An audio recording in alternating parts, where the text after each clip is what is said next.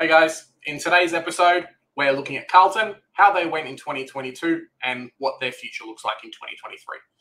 Today we have Pommy and Oz with us, mad Carlton supporter.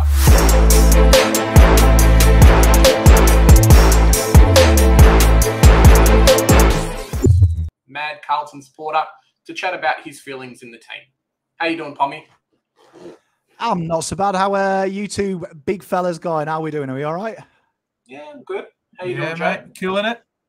Yeah, really excited. Talking about the Blues, and we've got none other than Pommy and Oz, absolute superstar over there with the Blue Abroad. So excited to have you on board, Pommy. I am excited to be here, mate. Even though you're an Essendon fan, I'm excited to do this with you.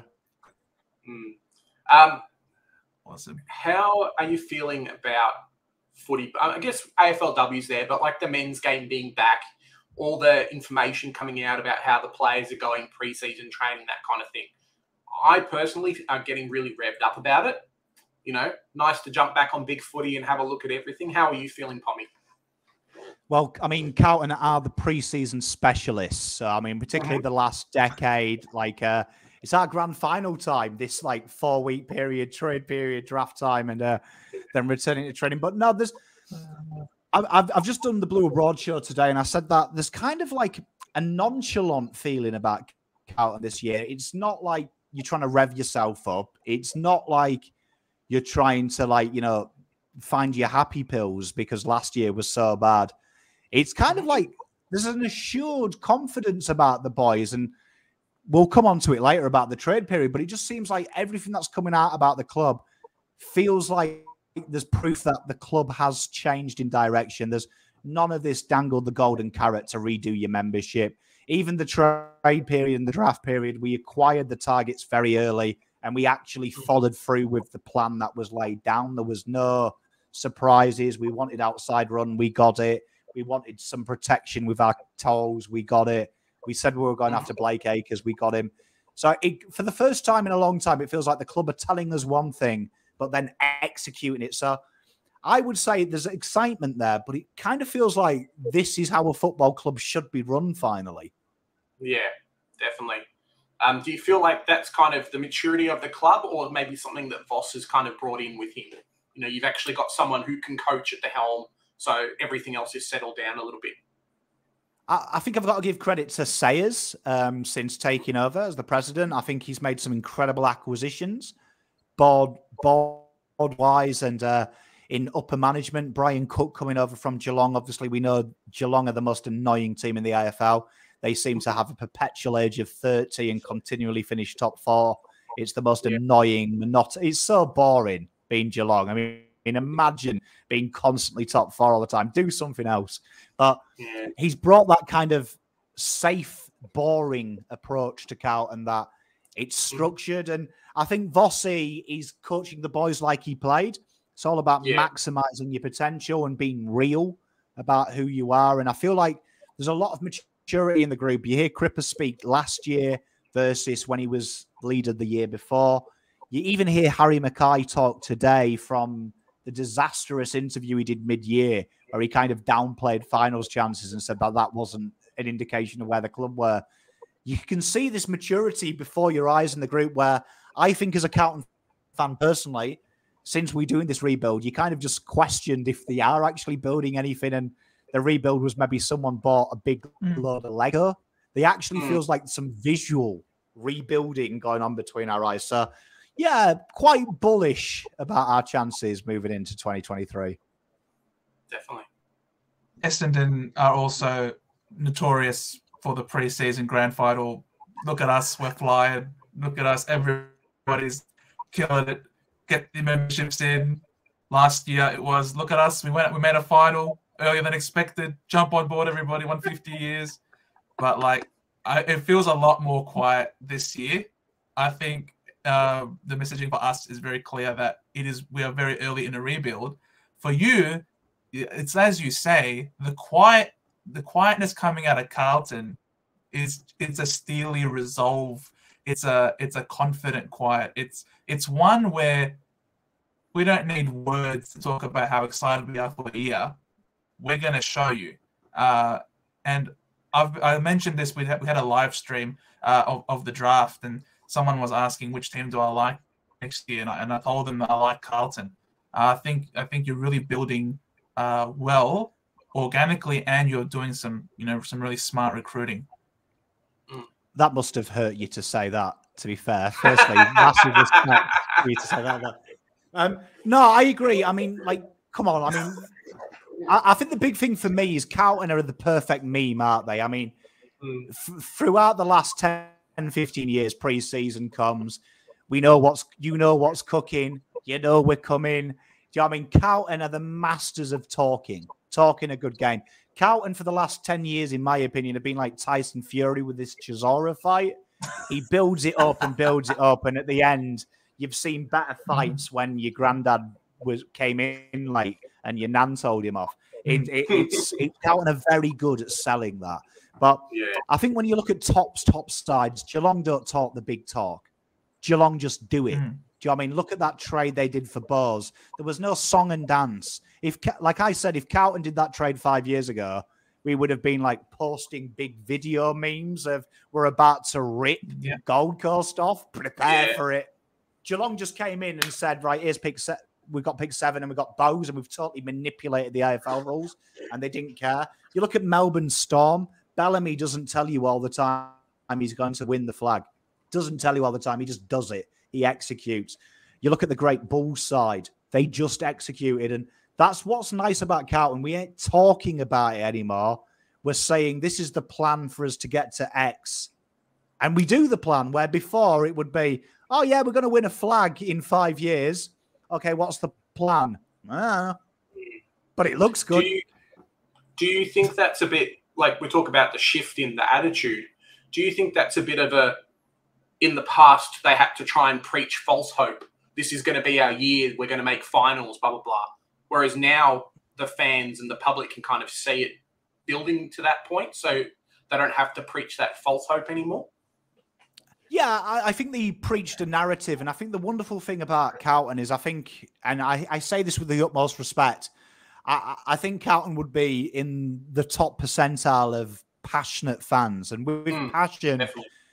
Two things happen with passion. One is the horrible word, hope. Hope is a horrible thing to have in sport. And the other thing is expectation. I think they rode the coattails of hope for too long. And sometimes I got the impression that they kind of used our history in the wrong way. And it was the expectation of, we have always been historically one of the best sides in the AFL.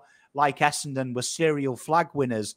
And they fed the club fans hope through ridiculous things that it was going to return that way.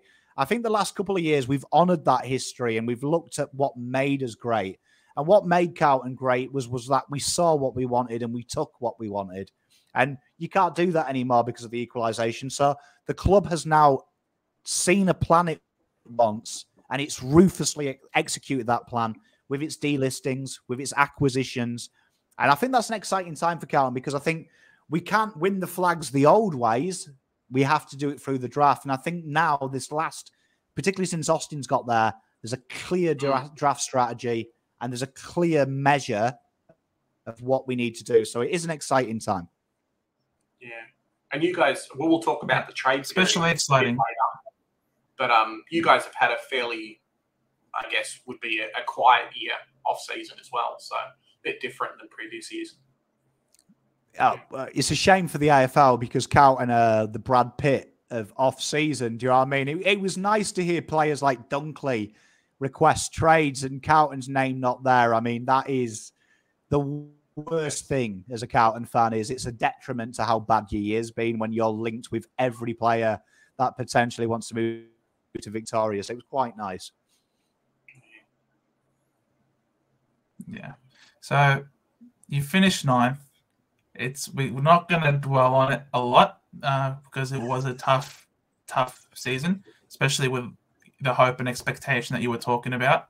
And you showed enough. I think there's no denying that you showed enough this year that your best is well and truly up there, well and truly capable of pushing the best sides in the comp. But you were just let down a few times. But we're going to focus on your best performance. And I thought we thought that your best performance was your 31-point win against Freo. We think that you really, Freo were a top 6 side this year. They won an elimination final, and in this game, at Marvel Stadium, you really, really destroyed them in all facets of the game. What do you think has been, we're not going to highlight the negatives. What do you think was the best thing that you saw in this 2022 season? I think it was, particularly if it's a tale of two halves, I think, this season. I think up to the bye, which I think we really did show a new brand of football. Usually Carlton are the nice guys of AFL. You come to play Carlton and we give you 4 points and an easy time. I think we actually saw a turnaround this year where we were hard to play. We were awkward, particularly in the first 10 rounds. We were willing to fight you. We were willing to go toe-to-toe, particularly around the contest.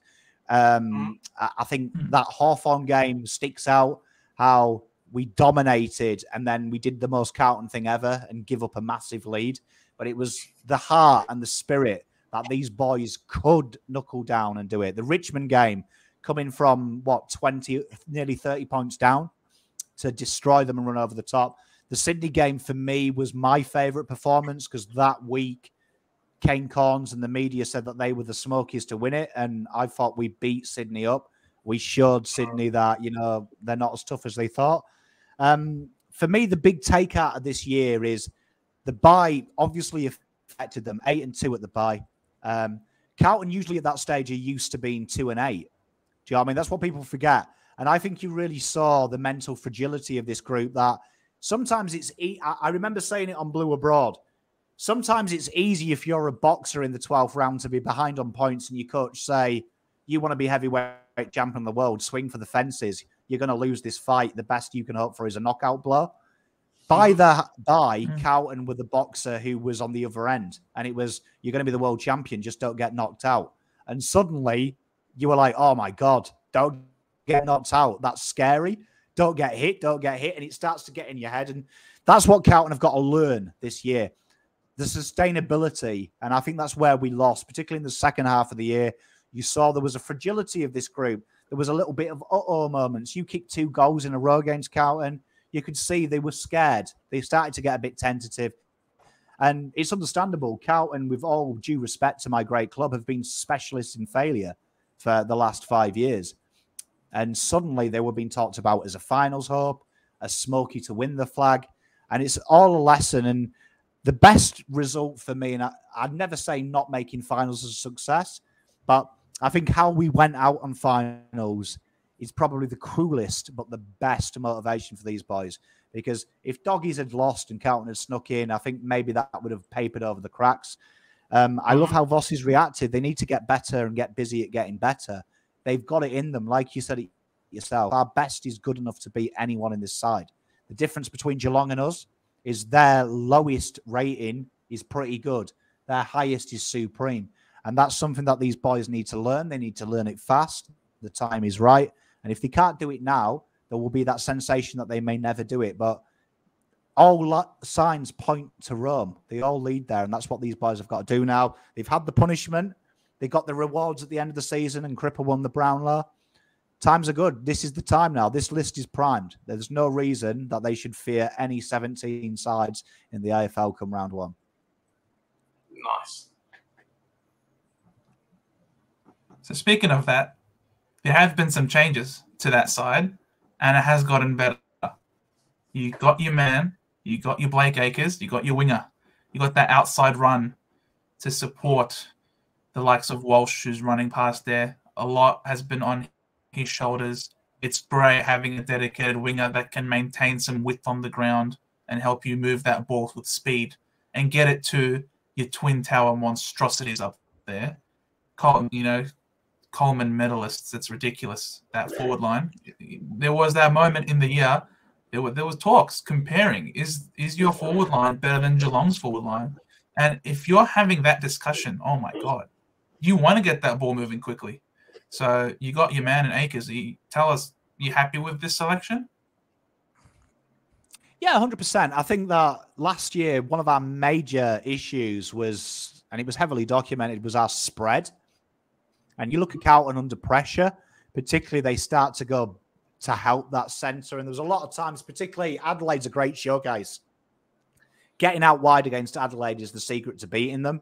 And our wingers started to pinch in and really help the midfielder. Before you know it, you've got 18 blokes almost in a straight line on the field, and Adelaide just peppered us with that crossfield kick. Blake Acres is a hard runner. He runs up and down. Blake Acres isn't... Blake Acres isn't the star of the movie. And I don't think Carlton needs stars of the movie anymore. They need good, solid co-stars. And Blake Acres, we know what Voss was obsessed with Jack Nunes and his reliability. Blake Acres is, if Carl Amon and Ed Langdon are the best wingers in the league, Jack Nunes is the $2 shop version of them. Blake Acres, we've gone to Audi to get a winger, a good, honest winger. And this guy does what he says on the tin, defends hard, gets his 20 touches, works hard all game. And I think he's a good, honest winner. And he puts pressure on the other guys that we trialed there. O'Brien had one of the roles locked down. We saw Walsh had to float over there, but that didn't quite work because it took him off the centre. Carlton need that bit of competition because there was a time where O'Brien got dropped straight back in the side. Blake is there. That's good.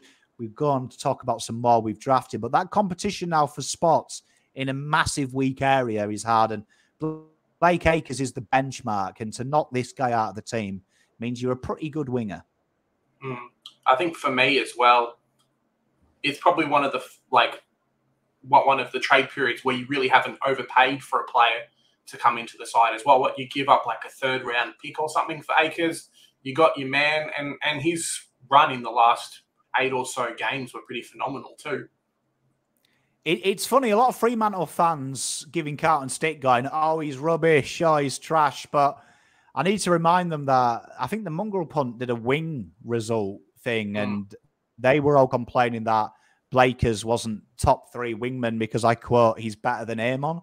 So how times change when you move. But I like Blake Acres. He's a good, solid player. This is where Carlton needs to improve. And Blake Acres, his worst game is a 6.5 out of 10. And that's where Carlton, I think, is a big miss when you compare us to Geelong, like Joe did earlier. Our Twin Towers are better than Geelong's. I think the big difference between Carlton and Geelong's is if you look at Tom Atkins there, who's a guy that's not very fancied, his worst game is 7, his best is 9.5. You look at Carlton, O'Brien, say, his best is 7, his worst is 1. And that is where the flag, in my opinion, is won and lost. It's not your best 5 players, it's your bottom 5 to 8 players. And Blakers is going to be that guy that sets a benchmark. You look at Cam McIntosh in 2017, Richmond. You look at the players that weren't heralded as superstars that put shifts in week out. And that's what's wonderful of Blakers. You're going to get 7 out of 10 every week, come rain or shine. And that's what Carlton need more of. We need more good, honest footballers. So looking forward to seeing this kid strut his stuff in the mighty navy blue. And you've already conned the name Blakers, so, you know, he's got that. Mate, as well. just scrap the lake out of his name and go straight in. So looking at your departures in the team, so obviously Will Setterfield left, Will Hayes delisted, McDonald delisted, Jack Nunes delisted, Luke Parks, Liam Stocker, and Tom Williamson. So we might leave Will Setterfield just for a little bit, but looking at your players you're delisted, is there anyone there who you thought might, you know, what was hard done by to go, or everyone's kind of justified? Well, I think you look at that list and there's no flag player there. Now, maybe the shock for Carlton fans was Liam Stocker. Me personally, I look at the position that we're trialing him in. Who's he getting past? The midfield thing, there was no evidence in the VFL he was anywhere close to playing midfield. And even if he was, that midfield is very hard to get into. Like, you look at that midfield, and unless you're an A-grade talent now, you've probably got no chance in hell of getting in there. So, yes, it's maybe harsh, but I like Stocker being delisted. It shows Carlton are ruthless. These are players that Carlton, in years gone by, Cam Polson, players like that who continually get a year because of a hope, a pipe dream. I liked it. It was fair to the player, but it's also fair to the club. There's no one on that list, do you know what I mean, that I would say Carlton is going to cost us a flag. And I liked it. I like the fact we're starting to see now we're not taking chances on players. We're a serious footballing business. Yeah, I've noticed that. I'll mention North Melbourne just offhand, but I've noticed that with us as well, that we're not taking guys on promise anymore. You know, you've got a good coach that's come in, someone who's had success and realised, hey, giving a year or two to someone because they've shown promise kind of isn't the way to go if you want to win a flag. So definitely seen that from Carlton now. Yeah, spot on. And I wish Stocks well. Stocks off-field work, spectacular. What a role model young men have. And I hope St Kilda do pick him up. And perfect coach for Stocks because he's not quick. He hasn't really got many assets other than that he's hard, right? He's tough. And unfortunately, toughness doesn't win you football games. Do you know what I mean? There's something more. But someone like Ross probably will utilise that hardness and hard edge, and he likes them types of players. Vossi wants to play that progressive game. So I can see it, and good luck to Stocks. But I agree with you, like North, how many players get delisted and become superstars? You think every club has to delist 3 players a year, pretty much, on average. Yeah. That's 18 lots of, so that's what, 52 players. Can you name more than 10 players that have been delisted on superstars? I mean, at the moment, you've got, what, Jared Line, but he didn't really get delisted by Gold Coast. He didn't want to play for them anymore. Like, do you know what I mean? Not many players do it. So, I mean, clubs don't really make football mistakes, really. So, there's obviously got to be a reason. But best of luck to him. I hope to see Stocker out in the St Kilda white shortly. You want to bring up Will Setterfield? You reckon Will Setterfield? You reckon Setterfield could do decent for us in the red sash? I think Will Setterfield is one of them guys that needs to have that slight on-ball time. I don't know where Carlton started playing him as a full-time winger because I don't think that's his game, but I like it for the Bombers because I think that he would be in the best 22 and there's opportunities. Like I said with Stocker, if the hope is for him to be a midfielder, Carlton's midfield is, very crammed. It's like the Monash at 7:30. There's nowhere to get in there. Do you know what I mean? There's nowhere to get in. So for me, I think he's very reliable. He's not a flashy player. He's not excited. Like, you don't pay your membership to go and see Will Setterfield unless you're his ma or his dad, right? Do you know what I mean? But he is a good, honest footballer, and he needs game time. And I don't think Carlton can offer him that. I don't think we need a player like that. We've sorted it out with the wing, with Blakers.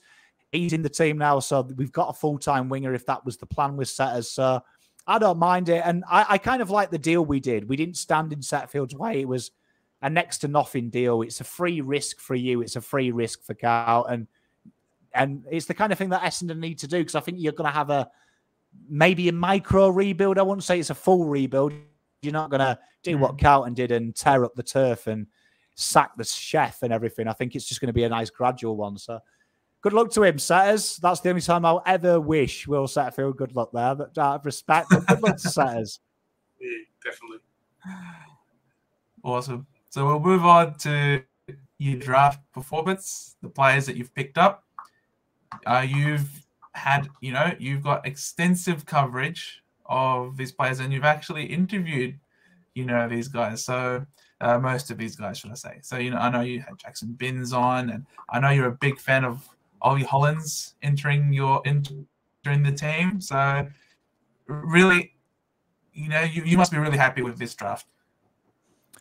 Yeah, I mean, like a carpenter, we nailed it. Nick Austin nailed this. That's why we call him the carpenter around our parts.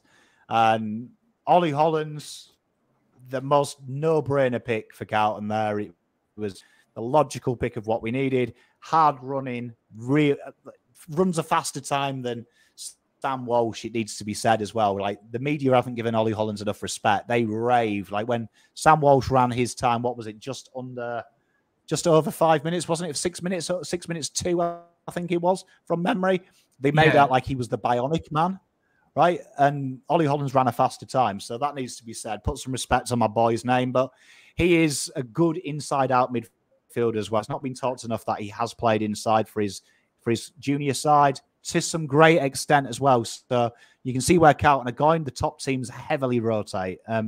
Lockie Cohen, the Apple Isle superstar. I've been hot on this kid for a while. This kid has got a boot that was like the first time I heard the Beatles. It brings a tear to your eye. Absolute modern day acquisition for the club. And when you look at Carlton, transition was an issue last year. And all the top teams have wonderful attacking threats. I don't think we have a long booming kick from the back. I think we've got Docs Naus, and I think his IQ wins him a lot of transition ball. I think Sard's pace is insane. But it was that long kick, and you saw Mitch McGovern before he got injured exploit Richmond with it. Cohen is a different gravy, a real exciting footballer. Can't wait to see him. And the best mullet in AFL football.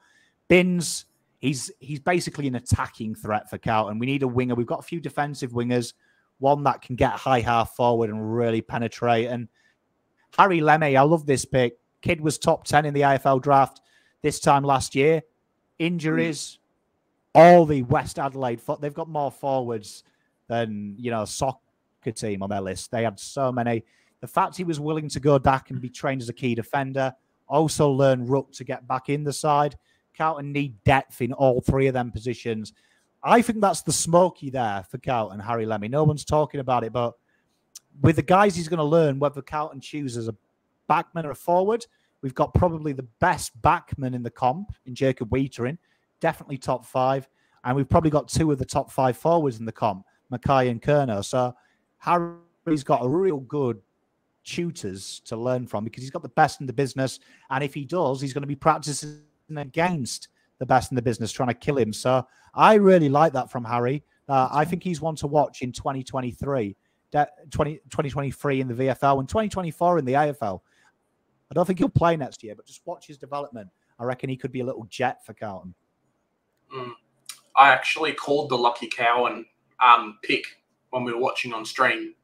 I'm like, Carlton's trade up, pick 30. Look who's available. Let's go. I quite likened him a bit to Jaden Short, the way that he kicks and has a really nice boom kick and even just a kick from, the high wing into the forward line. And that's kind of something that you guys were missing, like you're saying. Doherty can do a lot, but having kind of that versatility off the halfback, really good pick for you. I wanted him at my club, but obviously we went a bit differently with our pick. So, yeah, really happy for you guys. And I commented as well, you're not paying $900K for a halfback flanker anymore. So it works out all right. 100%. And you look at what Voss does is he likes that third. He likes a taller player in that area down the back. And he's that awkward size 187. He's not really tall. He's not really small. But you watch him play, he can make big guys look foolish. And he can hurt small guys. So I wouldn't be surprised to see he did like Boyd last year before Boyd got hurt. I wouldn't be surprised to see Lockie debut very, very early. And I wouldn't be surprised to see him in the pocket because everyone talks about his transition, but this kid can defend too. And I really love this kid. He's a supreme pickup. But basically, all 4 picks, I think Carlton nailed the draft. I think North won the draft. Brisbane, we can't count because they cheated with father and sons. And Geelong, obviously, we can't give them credit because they won the flag and they somehow picked 7. So I'd say by default, Carlton and North are the winners of that draft. Do you feel like, obviously we've spoken off air about kind of what positions need to be filled. Do you feel like the players you brought in kind of fill the needs that you had in the team moving forward? Or is there someone else that you still need? I think there's a few holes in the list. I think the ruck situation isn't perfect because Pitternet, I can't guarantee he will play 24, 25 games a year. TDK, is he ready to do 25 games on his own a year is a question mark. I think he did very well last year, but I think it was obvious he needed help. At times, he's still a young guy. Obviously, though, Carlton can't draft a ruck. Do you know what I mean? There was no ruck in there. Even Harry Bennett, no.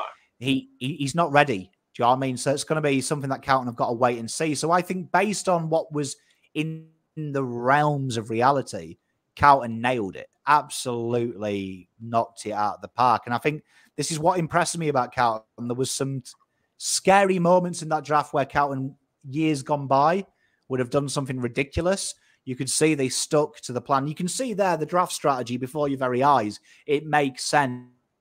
Usually at this stage, there is a time where you're like, looking at the trades and drafts, Mitch McGovern would be a great point. Carlton are crying out for midfielders. So we spent big on a guy that is a forward who happens to now be a defender. Like, that's how good that's turned out. A couple of years ago, we needed a midfielder, so we bought a halfback flanker and paid overs for him to play him in the midfield, and now he's a halfback flanker again, and we're paying double the value. That's Carlton that we're used to. This here is intelligent, structural. Like, we almost look like a proper football team with this trend draft period. Starting to believe. Who are you? What are you into Carlton? Ed Curno's just there basically for leadership, pretty much. I mean, I'll say this. If Carlton were... a lot of people saying that. I think don't downplay Mr. Curnow, because last year was freaky for him. He's never hurt. But I would say Carlton, inside midfielder, round 23 happened again. Cripper does himself a mischief. Who would you rather come in the side? Paddy Dow or Mr. Reliable there? Ed Curnow is my wife's Ugg boots. Do you know what I mean? May not look the best, may not smell the best even, but goddamn, they keep her feet comfy and reliable. So Ed Curnow for me, I love him there. But also, it's not said enough, he is the best trainer in the world. You look at him as a footballer, not the most talented, but he gives 100%. So them four boys you've pictured above him, the best man in the world to listen to at my football club is Ed Curnow. If he tells you to drink fizzy water, you drink fizzy water. He knows how to get 100% of talent out of his paws. So I like him there. I think he's more reliable than a lot of them guys we delisted. I'd rather see Ed Curnow on the ball than Liam Stocker in a prelim final. Definitely. Absolutely. So, speaking of a prelim final, the prediction for 2023, we've got here that we're expecting at least 13 wins out of Carlton.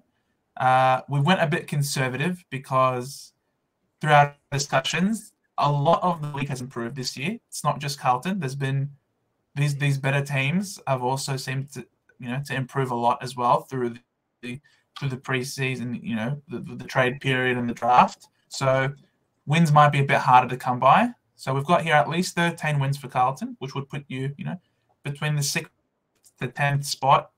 It's so hard to fit 8 teams in the top 8 this year coming up. It's ridiculous. Where do you reckon Carlton will, where do you see Carlton finishing at the end of this year? It's going to be tighter, firstly, than a Frog's bottom, and they're watertight, isn't it, this year? You can see, like, you try and pick 2 teams to fall out of the 8, and it's hard, isn't it? Like, the brain tells you doggies because they've lost half a team.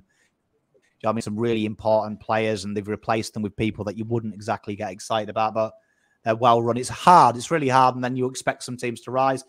I'd say it's going to be very hard for Carlton this year because now 2 big questions are on them. Will they ever make finals? And how did they screw up from 8-2? So now it's 2 questions. Before it was, are they talented enough? Now it's, are they mentally talented enough? My heart of hearts, I want to see these boys not get into finals. I want to see them blitz it. I would say Carlton are 4-6. I've got a feeling 4-6, which I think will be 14 and a bit wins. They play the extra Magic Round game, isn't it? So I'll add 1 onto it and say 15. Nice. That's the hope. Yeah.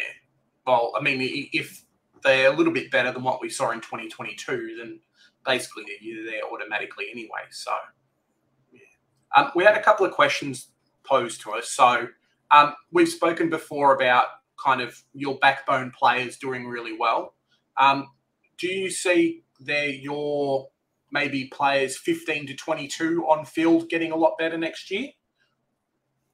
100%, because I think that Carlton had so many injuries.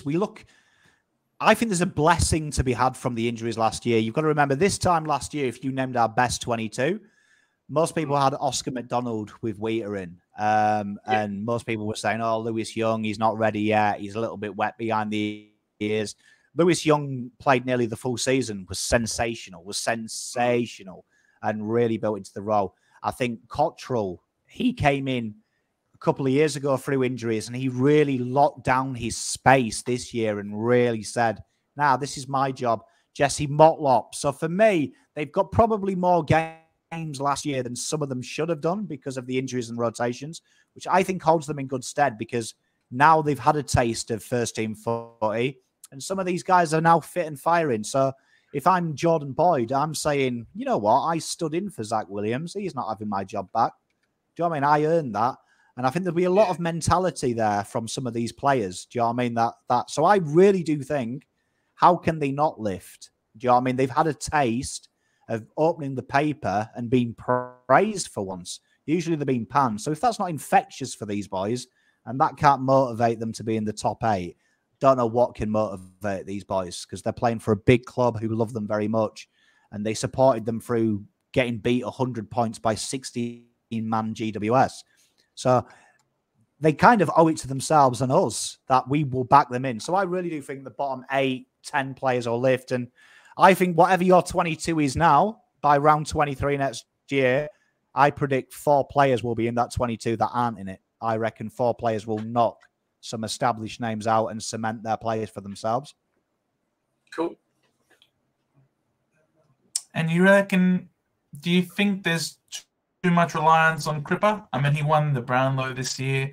Just there were quite a few games, especially later in the year.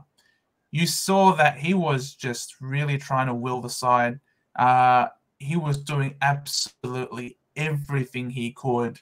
He was kicking more goals. He was trying to do some give and goes. You know, he a bit of 1-2 action coming out of the center square. Like, he just seemed to really be healthy again, and he didn't have that back issue. So it looked like as the season went on, maybe it was the absence of Hewitt who went down with injury, but we did see him really start to emerge and be a lot more dominant. Do you think that's because he's taking over too much, or is that because is there too much reliance on him, or was that just simply due to injury, you reckon?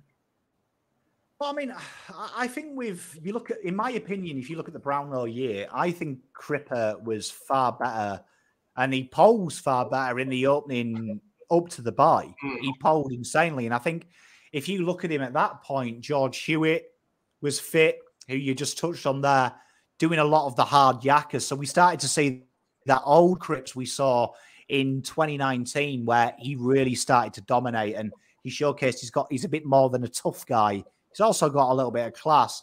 I would argue that every side in the world of sport could be accused of being reliant. Argentina in Messi, I think 2017 Dustin Martin. How could you? I'm pretty sure us 3 could have played for Richmond when he was in that prelim form. Like, it was as simple as throw the ball to Dusty or kick 4 goals and have 40. So I think he's always going to be a big part of Carlton. But I think what you've seen this year from Cripper is he's been a captain. He's led from the front. He's pulled us over the line. So I think Carlton will always be reliant on the genius that is Patrick Cripps. Like most teams are, this guy is the heart and heartbeat of our football club. And I think, as he proved in some of them close games, Cripper's willing to put, like Trent Cotchin was for Richmond, put his head over the ball and pull you across the line, and the boys follow him. So I don't think he's going to be no Cripps, no Carlton. And I think Carlton have proved that this year, that we don't need Cripps to be superstar to win. But I do think Cripps will always be a huge influence on what Carlton do. Nice. Absolutely.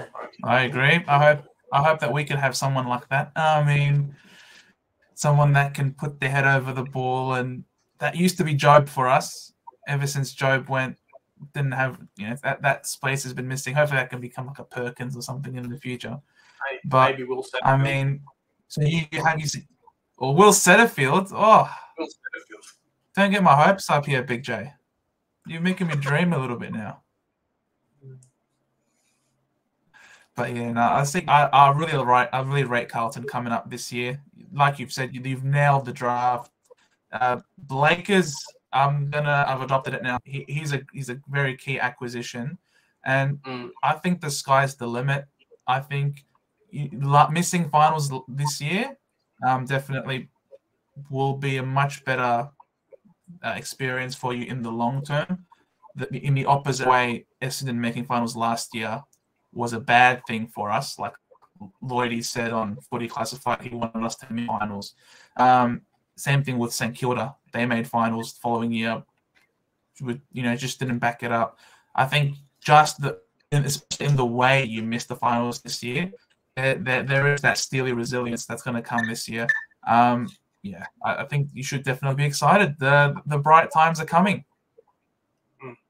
Definitely quietly confident this year. But yeah, like I say, it does feel like something's started to turn the corner a little bit. And I don't want to do the whole we're coming rubbish. But I do feel like there's definitely a vibe at Carlton now that they're professional and they're quietly confident in what they achieve. So can't wait to see the boys, though, bounce a ball in anger against Richmond come round one. Yeah. And you're playing really exciting football too. And that's kind of something I think maybe not last year, but in previous years has been something that you guys have lacked a little bit. So I'm really happy for you too. I think the big thing about Carlton is brand. And you just touched on that there. I think the hard thing for the last, particularly the 2016 to 2021, it was hard to say what Carlton were. What did we stand for as a football team? I remember Lee Matthews saying that Carlton had so much inside midfield talent that they were fraudulent. And I remember applauding that comment, going, he's right. We've got the best inside midfielder in the game, Patrick Cripps. We've got a lot of talent in our midfield, but they are garbage as a unit. There's teams with worse players doing better. So it's nice to see now Carlton stand for something. You know what you're going to get. You're going to get tough tackling. You're going to get contested football. You're going to get a team that stands up and has a crack. And particularly the first 10 rounds, a side that's not scared of scoring football goals, as opposed to just scoring wins off field. They actually felt like a bona fide football team. That first 10 rounds is the most fun I've had clothed for a long time. It was actually a joy to watch. We looked good. Even when we lost, it felt like you were entertained and we were there to play football. And there was something about us. So long may it continue. Viva la Voss. Yeah, definitely. You guys beat Richmond next year, round one? We owe them a thumping. Do you know what I mean? That fourth quarter, I reckon, if we started like that, it could have been all over Red Rover. So I expect the pain. I wouldn't want to be Richmond, just quietly. After what happened in our round 23, I'd imagine these guys, when they get the opportunity to hit grass again, they're going to hit it quite hard. So I will back Cripper in to have a blinder. 3 votes Cripper, round one. Yeah, definitely. Well, Pommy, thanks for coming on the show today. Really appreciate it and giving your insights on Carlton. Is there anything you'd like to say before we head off? No, mate. Make sure everyone subscribes to you guys. You guys are a great bunch of blokes, and I've had a lot of fun here as well. I mean, it's not often I get a laugh with an Essendon fan without my expense being spared, so I've enjoyed hanging with you two. Definitely. Well, before you head off, I just had a great time, Pommy. Before you head off, I've got one question, Pommy. Is it coming home? Yeah. Yeah. Cool. England, if you want to make some money and you get it out before the World Cup final, England, Carlton, double. Done. Wow. Perfect. How do we reach you? How do we reach you? If the fans jump on, where can they reach you? If you search in Pommy in Oz, I am pretty much everywhere at the moment. Twitter, Instagram, Facebook, everywhere but OnlyFans. You don't want to see that. So come and say hi. We've got all sorts there. We're doing content with all the other fans, content producers. So it's not just Carlton, my show. And if you are a blue bagger, you probably know me from Blue Abroad. So if you do like Carlton content, or you're an opposition fan and you want to see full-grown men and women cry after a loss, make sure you go and see Blue Abroad, because we do a fan cam where we're either laughing or we're crying. So it's always good fun. Nice. There won't be a lot of crying this coming year. I can see it. It's going to be a lot of happy callers on your face, on your cams. It's going to be a very, very positive year. I have no doubt. Thank you so much for coming on, Pom. My pleasure, Joe, mate. Thank you very much for having me, guys. Catch you next time. Bye, guys. See ya.